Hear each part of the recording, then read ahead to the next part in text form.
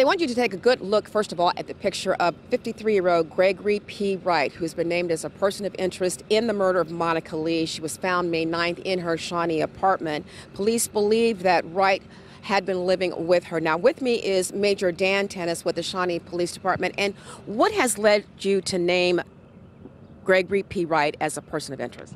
Well, he was a roommate of hers. He lived there in the apartment, and we've not been able to find him. Her car's still missing, and now he's maybe missing, and so we need to find him. Can you name a motive in this? Oh, I don't know about that. Yeah, it's too early to say that. We know that she was killed. We can prove that. And we need to find Greg and find out, what, if any, involvement he has. And maybe, he has no involvement. Maybe he's over-the-road truck driver who's just on a job and he has no idea what's going on. But we just need him to call us and for us to meet up with him and get that squared away. Has he been seen or heard from friends, relatives, anyone that he knows, employer? No, none.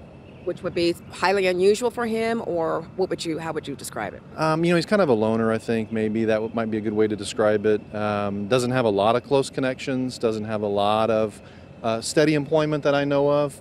And so it's not that unusual that he kind of goes off for a bit. But something's going on, we think, and so that's why we're really asking the public for help in trying to find him and really look out for that car.